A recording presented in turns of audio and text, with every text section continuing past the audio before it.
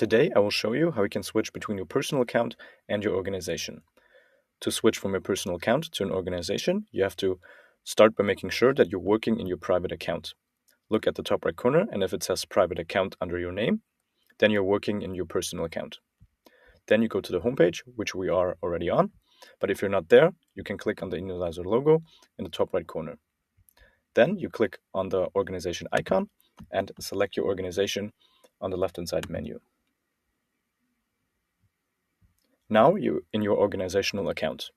But if you're working in several organizations and you want to switch in between them, all you have to do is click on the organization icon again, then click Change Organization, and then you can choose between your organizations and you can choose the other organization you want to work in.